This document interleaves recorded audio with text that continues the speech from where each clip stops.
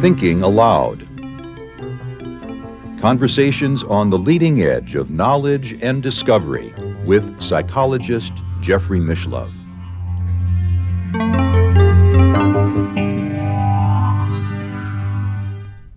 Hello and welcome. I'm Jeffrey Mishlove. Today we're going to look at the case of the gold leaf lady. With me is Professor Stephen Braude, who is the author of The Gold Leaf Lady, an anthology of articles about parapsychological case studies. He is also the author of a number of other books, important books in parapsychology, including Immortal Remains, The Limits of Influence, First Person Plural, ESP and Psychokinesis, and Crimes of Reason. Stephen is the former chairman of the philosophy department at the University of Maryland at Baltimore County. Welcome, Stephen. Thank you, Jeff. Good to be back. It's a pleasure to be with you once again. And I know the Gold Leaf Lady case is very special, largely, I think, because of your interest in psychokinesis, and also because it's certainly got to be one of the most unusual cases ever reported in the parapsychology literature. It's certainly the most unusual one I personally investigated, and it's a very dramatic case of macro-PK, macro-psychokinesis. Now, what we're talking about, for the benefit of our viewers who are probably in the dark, is a woman that we'll call Katie, who it would appear as if gold leaf just formed around her body. The way it would happen would be sometimes it would just appear instantaneously and spontaneously.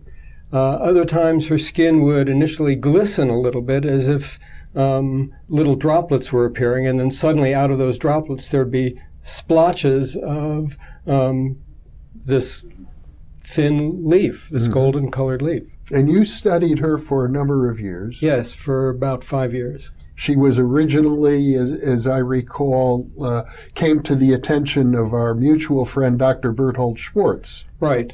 She lived in Florida, not far from Bert's office, and Bert was kind of a magnet for psychic subjects of all kinds.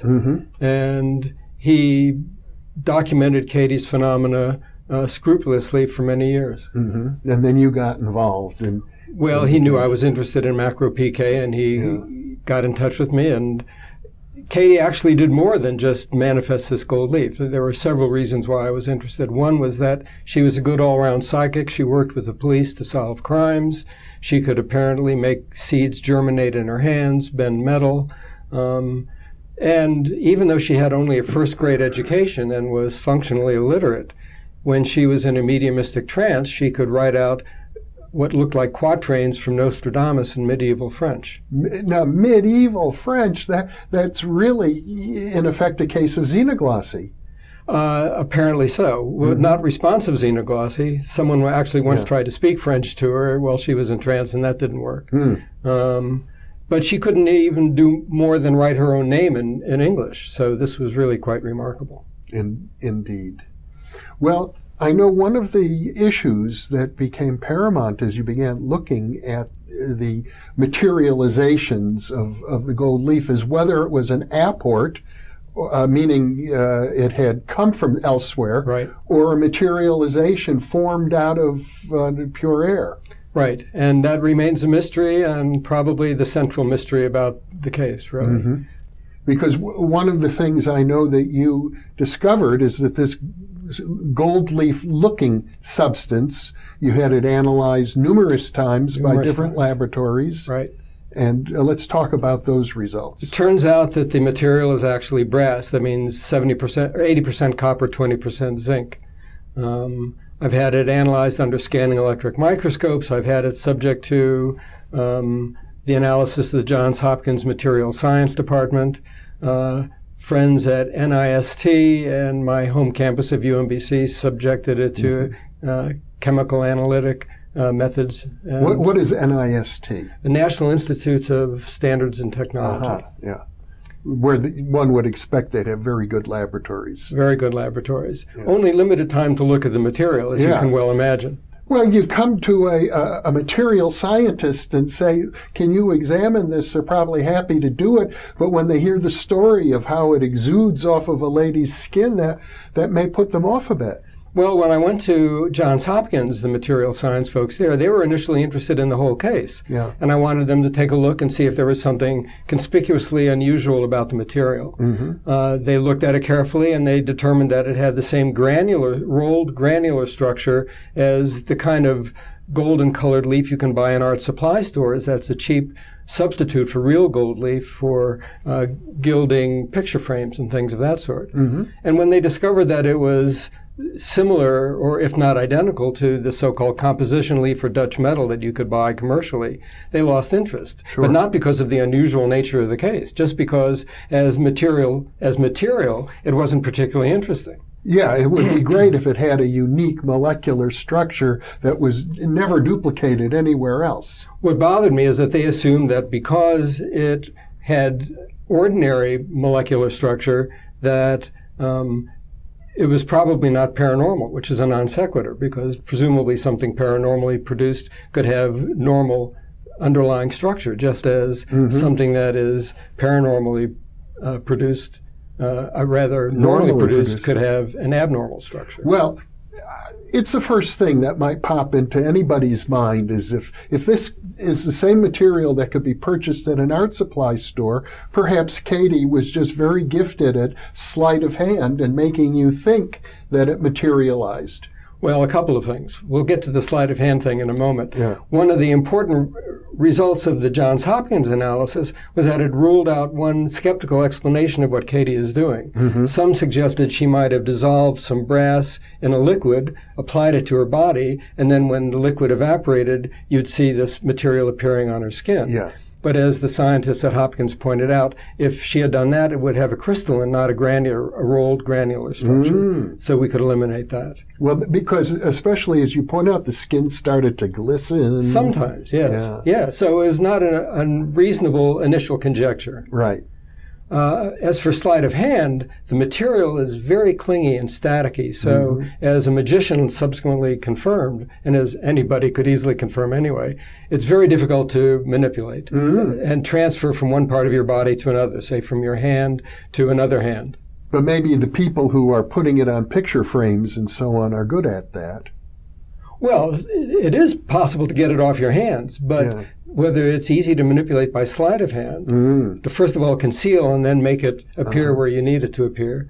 I mean, we had a skilled magician try it and couldn't do it. Well, I suppose the important thing is that you actually videotaped and observed, and numerous other people observed this, we'll call it gold leaf, although it's actually brass leaf, forming as it happened. That's what I think is most remarkable about the case. Many people I know, people I don't know, would see it appear spontaneously and instantaneously in great quantities on Katie. Some people have told me they would hold her hand, and while they were holding her hand, large amounts of it would appear on her forearm.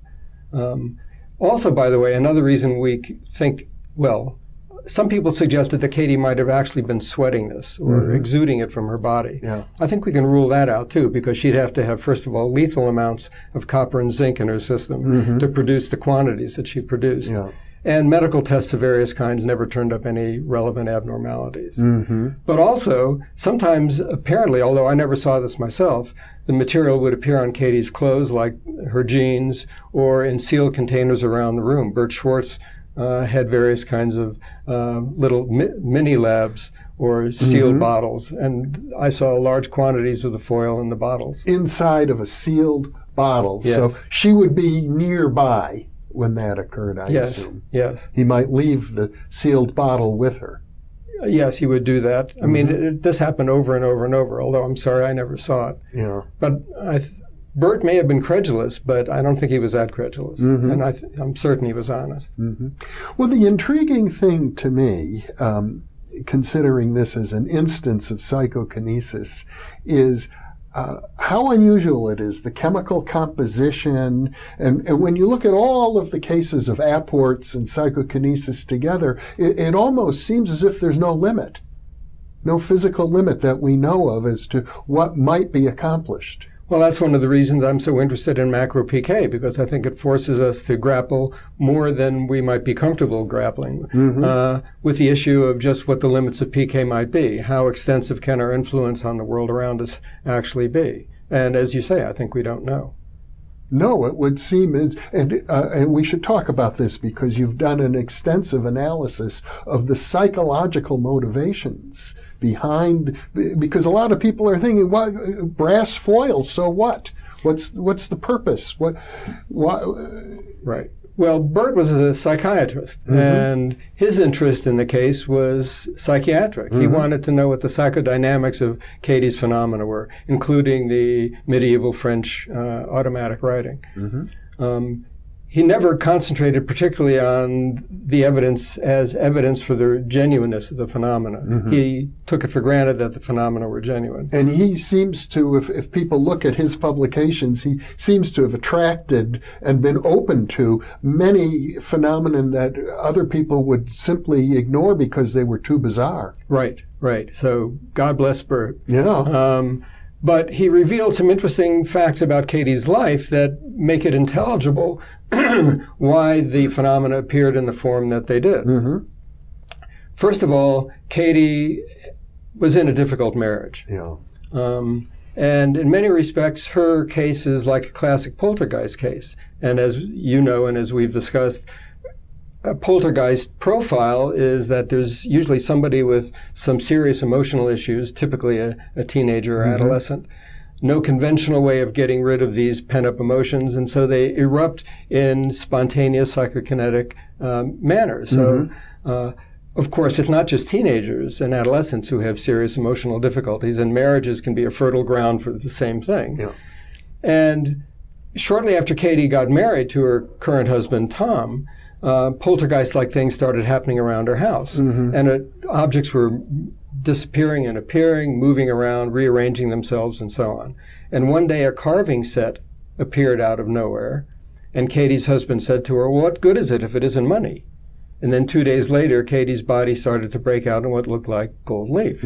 So my pop psychological analysis of this is that symbolically this satisfies Katie's husband's demand for something valuable, but Katie doesn't really have to bear the responsibility of being the goose that laid the golden egg, which I think would be even more burdensome than just being a PK star. It adds a lot of psychological pressure. I know that from Keith Harari, who worked in silver futures forecasting with Russell Targ and did 9 perfect series in a row, followed by 9 misses yes, absolutely. in a row. And he said, I felt like the goose who laid the golden egg, which is an enormous emotional burden. Right. It also had some secondary gain for Katie because it allowed her, I think, a safe way to express her rage against her husband, which I don't think she had any conventional way of expressing. Yeah. So she wasn't really giving Tom what he wanted. He wanted something valuable, and she was giving him fool's gold. So she was giving him the psychic finger. Yeah. In other words, it's saying, like, I've got the power, but not for you, buddy. Right, exactly right. Well, I think it's very significant what you're doing here, trying to look at the psychodynamics behind psychokinesis, because for the most part, researchers are, to the extent that they look at it at all, are still stuck in the is it real phase. Right. I should mention this is not the only case where interesting PK phenomena occurred in the context of a bad marriage. There was a woman in Maryland I studied who was married to somebody with bipolar disorder. And I think that was another very difficult marriage that was psychologically and probably physically abusive as well. Yeah. And she would take photographs in which cloudy shapes would appear where there was no cloud in the original scene, and also some cloudy spaghetti-like squiggles that would appear in the camera. Needless to say, there were no actual spaghetti-like squiggles in the scene. And one picture she took was of her husband glaring angrily, apparently, into the camera.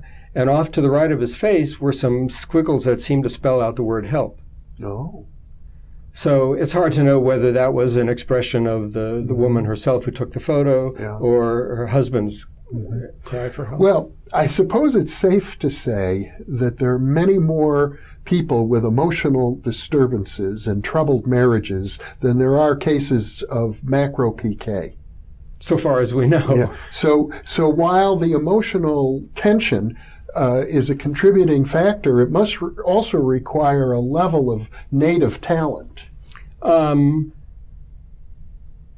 Or the right combination of background conditions. I don't really know. I mean, it may be that it's something we're all capable of if things get serious enough or extreme enough or opportunities arise. But sure, we don't have massive reports of macro PK, but we do have lots of poltergeist cases. Well, how many would you say we have? Poltergeist? That I don't know. I mean, when you say lots, it's nowhere near the number of people who have emotional disturbances. No, of course. There are other ways of dealing with emotional problems. They're not all going to come out.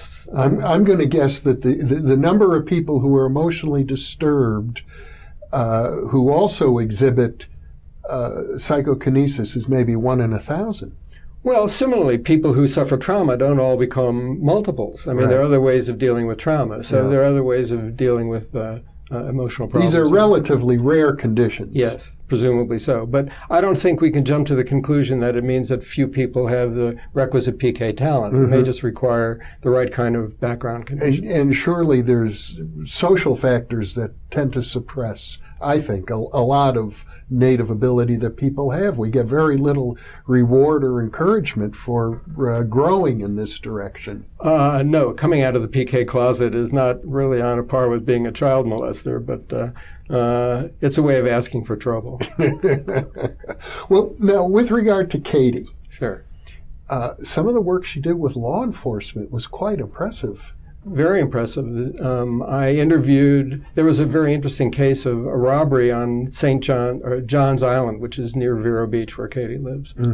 And a large quantity of jewelry had been stolen from a house, and I spoke to the chief of security on the island. He had been unable to solve the crime, and he had heard about Katie's virtuosity, and he figured he had nothing to lose.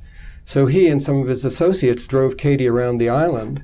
He was very careful not to give away by releasing the gas pedal where the house was. He just drove around the island, often coasting down the streets, seeing if Katie could identify the house. She not only identified the house, she correctly described the decor inside the house. She described the box from which the jewelry had been taken. She correctly identified and described the maid who worked in the house. She identified or described 3 suspects, where there had really only been 2 known to the police. And she gave so many correct details that initially the chief of security was tempted to regard Katie as a suspect herself. But it turned out that her clues allowed them to solve the crime and to recover almost all the $185,000 worth of stolen jewelry. That's quite amazing. Yes. But it suggests then that there's a relationship between extrasensory abilities and psychokinetic abilities. I wonder about that. I mean, certainly Katie seemed to be an all-around psychic with mediumistic talents, ESP abilities, PK abilities. But I don't know how common that is. I mean, often we find people who are good at one but not the other. Yeah. Well, you've specialized in looking at cases of psychokinesis. Have you found such cases of strong PK where there was no ESP? Good question.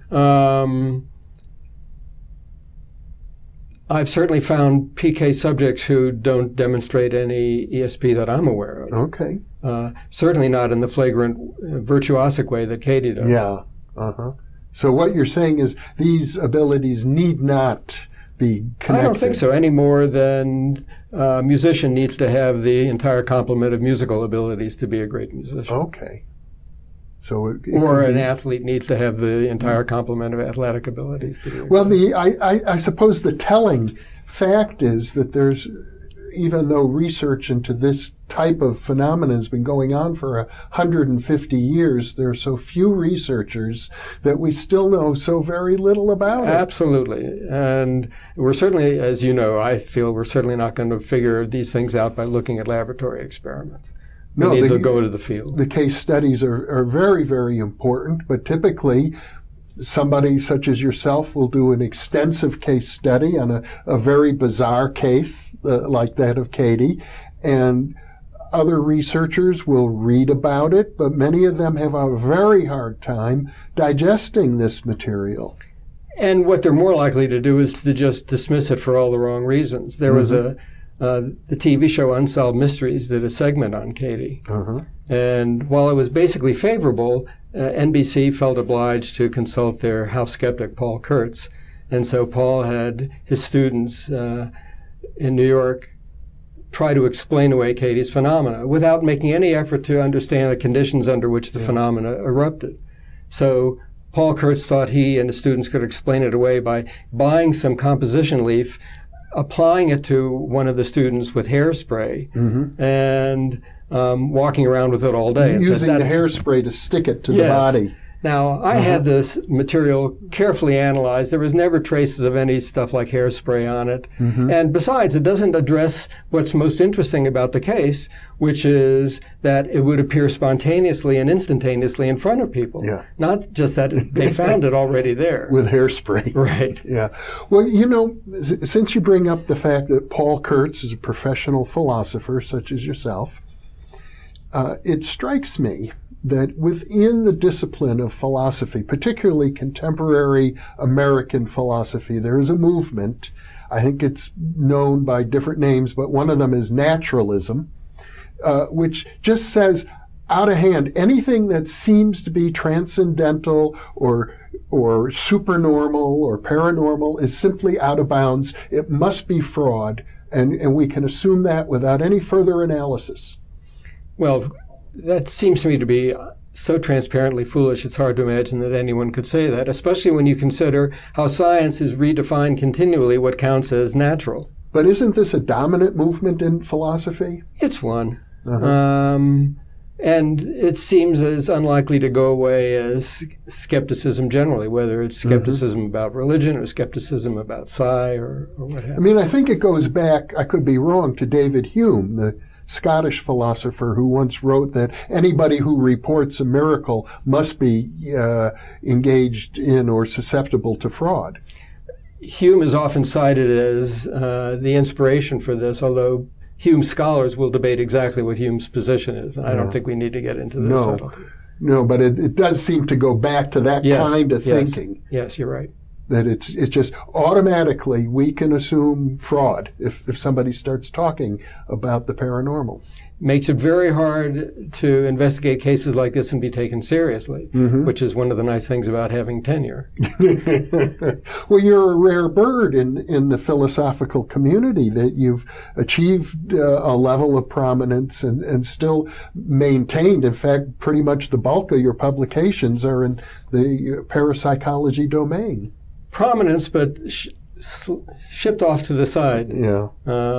I've had people say very strange things to me. One prominent logician said, and I think this was meant as a compliment, if anyone has to do this, I'm glad it's you. Well, you've done an admirable job, and I know even within the parapsychology community to talk about and to focus on macro PK makes you something of an outsider even there. I guess that's true, and fortunately, I'm not uncomfortable with that. Yeah, nor am I. No, I know. Yeah. I mean, I think we're kindred spirits in that. In that sense, we are, because it's understandable to me that people get their minds blown by this phenomenon because, first of all, it's so rare, and second of all, it just seems impossible. Well, I mean, as someone who studied the Ted Owens case, you ought to know. Yeah. Well, in the Ted Owens case had an additional clouding feature, and that is that he was a frightening person. Yes. He would threaten people and follow up on the threats. So there is this... That is an added dimension for sure. But Katie wasn't like that. Katie was a lovely person, or is, as far as I know. Is the phenomena continuing? I've been out of touch with her since Bert died several years ago. Yeah. But Katie was, I have to say, a perfectly cooperative subject.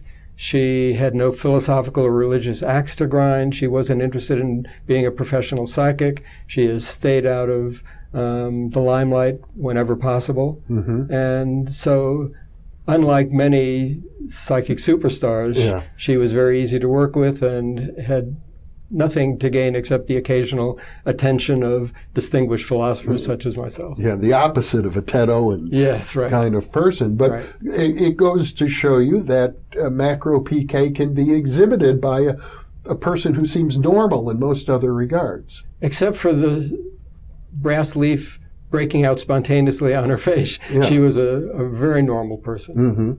Her emotional problems were not beyond what 50% of the population, I would say so, has to deal with. Lovely lady. Yeah. Well, it's quite an adventure that you've been on. How would you say that the parapsychology community has been able to integrate this data?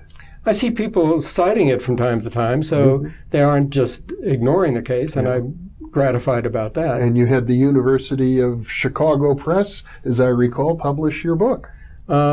Yes, they may regret that now, but they published Charlie Tart's early study in ESP as well, so good for them. Good for them. Well, Stephen Braude, once again, thank you so much for being with me. Thank you, Jeff. And thank you for being with us.